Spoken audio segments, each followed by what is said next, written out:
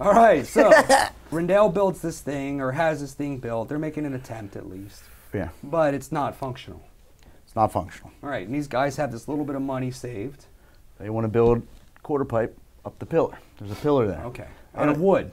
Yeah. Okay.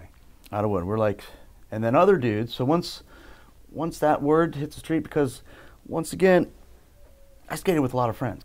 So, you know, I'm talking like, hey, these dudes want to do this. That dude tells another, like, you know, the buzz starts happening. Right. So now other people are stepping up like, oh, I'll throw up the money for a mini ramp. Let's build a mini ramp underneath there. We're like Okay. that. And then the debate came in like, oh no, we can't do a mini ramp. The bums will fucking burn it down, blah, Right. blah, blah.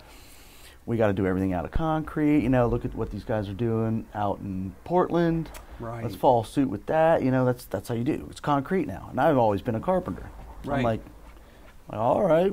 Right. You know, I guess let's do it. Sign me up. Let's do it. I'll cut the wood. I'll cut the wood. You guys figure out what to do about the concrete. How many people all in all?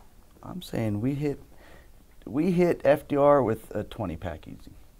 20 dudes. So 20 guys roll in there. 20 guys. You get But 20 guys. you're a key player here. Yeah, I feel like I know you don't necessarily want to take all the credit, but I don't. But I knew I had, because of the Kong ramp experience, because I had Right. the experience with working with all my homies in high Yeah, school and yeah. and pulling that off. I realized like, hey, we can't do this alone. Right. Skating's fun with people. Everybody wants to do something. We got to get them all on this. We got to get them all on the same page. Okay. So I think that's my kick, is trying to get everybody to work together. The New York guys build the quarter pipe up the pillar. Okay. Out of wood or concrete? It was concrete. We were going for concrete. Okay, So okay, I cut the so- trannies for it. Okay. And then the whole other crew of dudes were running around. It was just going nuts. So whole other crew of dudes met at Reading Skate Park, because some dude had a bunch of cinder blocks he was going to donate to us. So we all met at Reading, like five trucks, a bunch of car Was loads. Reading still around then? Reading was still around then. So we all skated Reading. Spinning wheels, skateboard. Yeah, spinning wheels. We all skated that spot. And then went and picked up all these cinder blocks, drove them. You know, some dudes would put 10 in their car, other dudes could put 20 in their truck. This whole caravan of cinder blocks went down there. Okay. And we're doing everything at night, because at the time we weren't asking anybody. Still we were doing outlaw. We were doing Definitely it ninja. outlaw. Yeah, we thought we were little ninjas. We're gonna sneak in there. Nobody will ever know. But it just got so. All of a sudden, what we knew we needed to build was so big. There's no more sneaking about it. It's like people are Right. gonna notice what we're doing. Sure. Because that shit needs to be big. So what did you use the bricks for? So the bricks we wanted to build That a bowl corner bowl. pocket. Yeah. We call Looking it- at the flat wall off to the left, you called it something else? They call it the CIA pocket. Okay, yep. But it's the shape of a question mark. Yeah. Get back to the hip, because we love the hip. So it Yeah. was a quarter pipe that hipped into a pocket. We didn't know shit about concrete at that point. So Did you hand mix it? So for the first year, we hand mixed it with the bags from Home Depot. And we Okay. made it so watery, we didn't know. We're throwing soup on the wall. We had no idea. So when we get all the cinder blocks there, we stack up all these cinder blocks, and it only comes like 4 foot. Okay. And we're like, whoa, this isn't, Right. it's not enough. That's what I was thinking. You went the whole way to Reading and get cinder blocks. So we're That's looking the main around. thing. The city had lined this whole parking lot that they poured with giant concrete trash can holders, like what they would have sitting on Broad Street. Once they're done with that decor, they just put them around the skate park. You know, we get new trash can holders. These things are big and thick. Concrete Trash can holders. trash can holders. They used to line Broad Street. So then now they put them all around our park. Keep cars from driving in. Okay. So we're like, fuck it. We just, 3 dudes on one, poof, roll them over, roll them into place, stand them back up. So we stood a bunch. You can see them to the day. I think we poached like 30 of them. Okay. The whole bottom course are these big. They're like, 3 foot circumference. Yeah. Or 3 foot diameter trash cans. And that got us an immediate 7. 4 foot jump. Yeah, and then yeah, we yeah. put the cinder blocks on top of them. Finally, we're at the height that we need to Okay. keep it real. Wow. Yeah, So you just went in there and just filled it in with concrete. Yeah, so then we just, everything we could find, we put in front of the wall, like to build up the tranny. And then we mix up the mud. So we're so fresh at mud that we only could get mud to go Right. up to the cinder blocks. We couldn't get it to stick on the vert yet. It kept falling down on us. We're like, what do we do? We skated it like that for a minute. We didn't care. That was our new bank the wall. Right. You know what I mean? A giant kink there. Okay. But then as time went on, another gentleman stepped in who plastered the whole thing for us, who knew about plaster work at that point. Okay. And had the skill and the touch. Okay. So he came in and put an inch of plaster over everything that we had already done, which is what it is today. We're still riding the original 20-year-old plaster. Oh, that's impressive. Yeah, it lasted a minute. And it's only yay thick. Huh. And that's what we've been skating forever. Since 15 years. No, 20 years. 20 years. Jeez. So when you do the hip at the CIA pocket, you can feel how there's like how it's almost the Jersey barrier style. It's almost a tranny to kink to hip on the one side. Yeah. That's because of the original pour, we couldn't get the concrete to stay on the cinder block. So there's always that little bit of a kink there. When was the first time you had concrete blown? For the bunker. The bunker. So we built the CIA pocket. The big flat wall. And then right next to the CIA pocket, we started the bunker. We're like, fuck it, we're just going to start. Because after we got away with it, we're just going to keep going until somebody tells us to stop. Right. I'll never forget, this kid pulls up in a flatbed truck with 2 pallets of cinder block. I'm here to help. He's like, yo, I'm from Lancaster. I heard what you guys are doing. My name's Trout. I got this. I'm Trout. donating this. Okay. First time I met Trout, he pulls up in a flatbed. There was no cell phones back then. Right. You don't just, like... No instant message. There was no way to call. Like, he just left Lancaster with a load of shit, hoping that he would find our spot and we'd be there. And he did. It all worked out. Right? How sick is that? Sick. The dome came to be kind of out of, well, when we do the cinder blocks, we would core fill them. We'd stack the cinder blocks, and we'd stick a piece of rebar in them, and we'd core fill them. So by the time we got down there, everybody was like, look how the rebar sticks out and just kind of bends over. Yeah. And I'm seeing those pictures or Wild something. Bill and TZ are like, let's just make the oververt. Fill it in. Yeah. And the cinder blocks would stop, and the rebar would stick out 6 or so feet. And because it was already a pocket, you just have all this rebar, and the weight of the rebar is just leaning in. Right. It was asking for it. It was asking for it. So when it came to spray it, on spray day, one of Dave Rule's dudes just walked up there with a piece of masonite. Okay. And he laid the masonite behind all the rebar. Yeah. There's no form, no wood. Yeah. They did all this, no forms. These guys are good. These guys, they did it all day long. First time I ever saw a little squeegee level. This guy had a level, 4-foot level, with a rubber squeegee on it. He was the dude that would come in and do all the vert. He cut all the vert with the squeegee. Nowadays they're cutting vert with the Fresnos. Right. This dude, and it's different creep. Back then that's just gunite, which is just sand in Portland. So they spray this shit on. So he's able to take this squeegee level and just cut us the perfect vert that we have today. So without these guys, it took him an hour. I think he did the whole vert in an hour. Yeah. These dudes were pro. They just blew through it. They were unbelievable. That's amazing. But when it came to the oververt, this guy just took a piece of masonite and just laid on all the rebar. Yeah. Hit his head behind the masonite, and the sprayer guy just shot it. And somehow it didn't blow the masonite. It didn't blow him back off the thing. Because it's really high. It is. It's way I was just. So those guys are kind of punk rock. Those dudes are badass. Yeah. They pulled off. They made our dream happen. Wow. And we're just laughing there with it. It is interesting. Like, you get to be this age and you do all these things. Even with the Public Menace and the YMCA and things I've been involved in, and obviously things you've been involved in. How many people helped you get there? God, that's the best part about it. It is. And then, so many people step up. Have you ever spoken to these guys ever again? Which ones? The guys that blew the concrete. No, because they weren't skateboarders. Right. But I probably did because we hired them again. Good. To do the amoeba. Oh, okay. And the back bowls. Oh, okay. I didn't know that. All right. So you built this wall. You built the oververt, and then what happened next? Then it started getting big time. Right. Then, so we did the whole front. So we're walled in. We did the whole bunker. Yeah. We did CIA. We did the bunker. We got the titties going. Got the pyramids going. Now we know we need something in the backfield. Yeah, we need a bowl. We need a bowl. But here's where everything kind of went crazy. Yeah.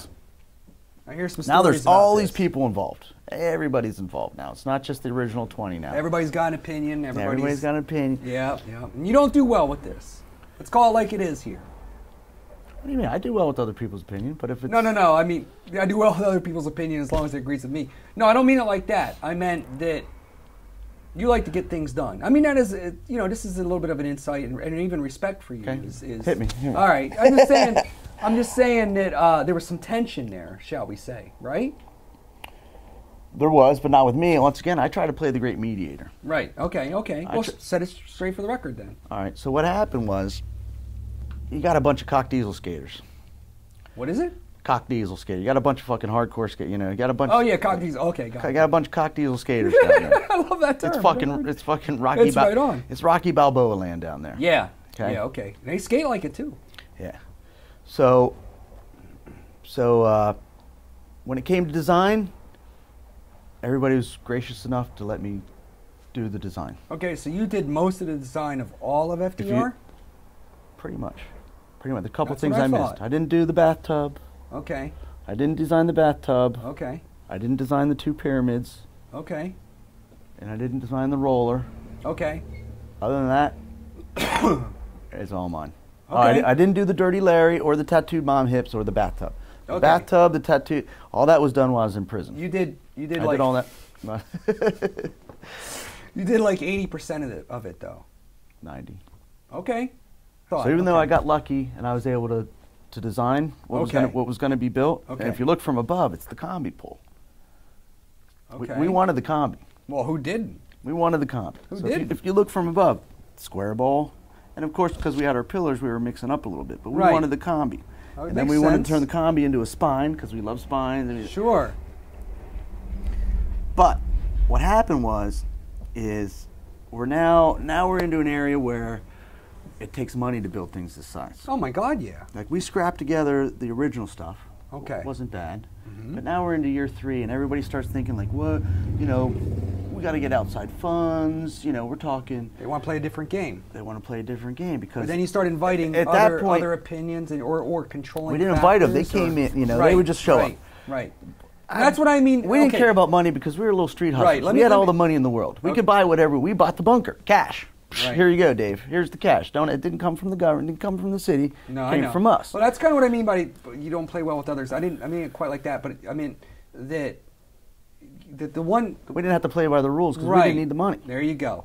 That's part of it, and the other part is that you're a diehard skateboarder, and it's about skateboarding. It's always been about skateboarding with you, even when you did the FDR contest, and thank you for actually bringing me down to judge as well. I love having you dude. there. It Love having you it there was to do huge. that. It was huge for me. It really was, and it was good to see Tom Boyle and talk to him too.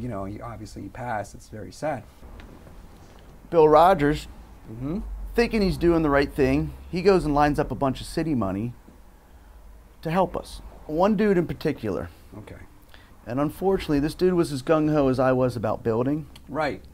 But this one dude, now the money was involved, this dude thought he could get paid. He thought Okay. he was going to, he thought this was going to be his day job. Right. He's trying to evolve, he's trying to work this into where this is his new day job. And we're all sitting back like, yo, dude, Right. this is our fucking playland. If anybody's getting paid here, Right. it's us. Sure. And you're just the dude that knows how to do the concrete. You don't even do a frontside fucking air yet.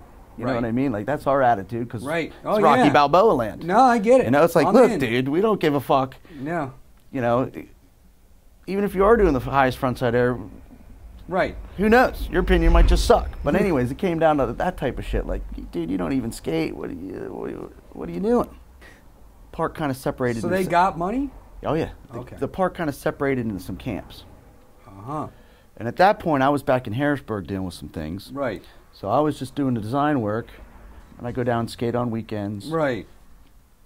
And I get all the intel like, oh, these dudes are kooks. They won't let us Yeah. help. They're fucking paying themselves. I'm like, what? Really? Huh. And then it got into where they started changing the design. Right. The design was supposed to be tight tranny, a lot of vert. Right. These dudes were older. Right. They wanted Reading style. They wanted giant trannies, flow bowl. Yeah, I don't know about that one. They did. But okay. No, I don't, yeah, I wouldn't even. Right. Even I wouldn't agree to that one. Right. Okay. But because they lined up the money, they thought fuck, fuck what everybody, fuck popular opinion. Yeah. We lined up the money. All right. And they tried to, we're doing the work, but lo and behold, all they did was just be dicks to everybody that tried to help. Right. And everybody's like, fuck these kooks, we're not working with them anyways. We'll just go skate. Right. Watch these dudes fucking dig in the dirt. You know what I mean? Right, right. Because now we have what's called the Revolution Pocket. So, so these dudes, we always have the big 4th of July party going on. Mm-hmm. Fundraiser party. So these dudes are trying to get it done for the 4th of July. Okay. So they spray. Thank God they only sprayed half of it. They got half of it done. Okay. Maybe a little more than half. Okay. 4th of July comes. I come from Harrisburg. People come from everywhere. Well, fucking, it's a pile. It's a flow bowl. Like the lazy pie. We call the middle bowl. We call it the lazy pocket. It's like 13-foot trannies, 7-foot tall shit. Yeah. Everybody's like, what is this? Yep. Yep. And you know, it kind of doesn't fit it. Well, I don't know. I'm gonna give credit where credit's due. That park's amazing. There's no doubt about it. And now that it's more open, it's easier to ride. But it kind of doesn't. It didn't fit in initially, because when I went there with you the one time, it was like, why is this even here? It was, you know what I mean? Like you couldn't get any speed going into it. There was things going on. It just didn't. Right. It was a dead space, more or less. Right. Okay. Right. Like they changed the schematics. Yeah. Mm-hmm. They kept the coping line. Okay. But they changed the inside schematics. Right. Which fucking threw it all off. So we're down there skating, and everybody's coming up to me like, Carlos, man. Of course they are. Like, dude, what? You gotta do something. You gotta do something. Like, we're looking at this part that they haven't sprayed yet. Yeah. And it can't happen. The worst pile shit ever, and it can't happen. So I'm like, all right. I looked at Crazy Tad. Crazy Tad's with me. I'm like, Tad, we have to do this. I think Tad rode down with me. We were the Harrisburg dudes. We got to do this, Tad. So Tad and I go in, and we just start. Ollie Blunts, early on. Early, yeah. Madman. Ripped. Killed it. Yep. He was He was the frontside rock king. Yeah. And he did. And he did the front no stall fucking. Yeah. 360, all that whack ridiculous, shit. Man. Kind of ridiculous. Super ridiculous. Yeah. Aggressive. I was like, wow, what's this guy even doing? Super aggressive ridiculousness. Yes. Tad. That's it. So that motherfucker and I, we just jump on. And everything's twist tied, all the rebars twist tied together. And we're fucking yanking on this shit. And now the crowd. Tear down the wall. Yeah, we're starting to rip it apart, just Tad and I. Next thing you know, there's dudes at our sides. More dudes are on it. Pliers are coming out of the, there's a whole crowd forming in the shallow end. Uh-oh. Pliers are coming out of the crowd, like, yeah, everybody's charged. The 4 dudes, TZ, Wild Bill, Pat Boder, and Brian Lathrop. The 4 dudes that were bummed. They were so bummed. Lathrop's got the camera out filming, like, I'm sending this to the city. You guys are so dead. Pat Boder's ready to fight. Like, 20 dudes were on him. Like, what are you going to do, dude? You ain't doing nothing. Beat it. You're done. We gave you your chance. Fired. Fucking fired. Beat it. It was so good. Poor TZ. TZ's such a nice guy. He's such a diehard skater. He is a nice guy, yeah. He's caught in the middle of it all. Okay. So, you know, so I lost friendship with TZ for a couple years after that as well. Yeah, I and Bill Rogers, because they just don't understand Okay. that we just weren't having it, dude. Right. I don't care if you guys paid for it, built it, or whatever. Fuck it. It's going down at our spot. Our spot's supposed to represent gnarliness and the greatness of skateboarding, not some fucking bullshit 70s stuff. No offense. Yeah. You know, but that stuff's fun when it's fun. We'll go Lansdowne if we want. Right, but we're trying to build the fucking shit. So the revolution was epic. It was mob mentality. We just took over. So you just tore down the stuff. We just ripped it all out, and then you just did it from the ground up all over again. Well, at the time, yeah. Hand poured. Well, no, like I said, they kept the coping line. Okay. We liked the coping line. Well, it was just the trainees that fed up to it. Right. You know, the stuff that we ripped off, it was like 13-foot trannies to kink vert. It was so bad. Total kink sink. It was so bad. It was like, you know, yet the square bowl was kind of, they almost pulled it on the square bowl, but they went a little too big on the trannies. Yeah. The lazy pocket, they totally blew it, totally big. No, but then when they got to the one that they didn't spray, it was even worse. It was the kink vert. Worse. All right, so then what? You guys just said we're taking this back over and doing this, the revolution. Yeah, so, but actually at that time I was on house arrest. So I actually had to sneak down for the 4th of July party. I had my ankle bracelet on, Of course you did. All that shit, yeah. I think we made it. Total maverick. So fuck it. So we have this revolution, and then I had to hand it off because I had to go back to being on house arrest. Okay. But everybody was cool with it. Like, we know what you... So I handed off to a couple dudes. Aye, aye, sir. Steve Foss Okay. was one of the main dudes that I handed off to. Okay. Is he a Philly guy? He's from Bruce Springsteen's town. Okay, Jersey or something, right? Asbury Park. He's Okay. he's a Jersey kid. Okay. Moved to Philly. Okay. Lived in Philly, skating in Okay. Philly. Super Ripper, fucking one of my best friends. Handed off to him. Like, Steve, I can't be the one to shape this. Yeah. You gotta take the reins. It's on you guys. And those dudes totally handled it. Good. I'm so proud of them. I fucking love them. They did it.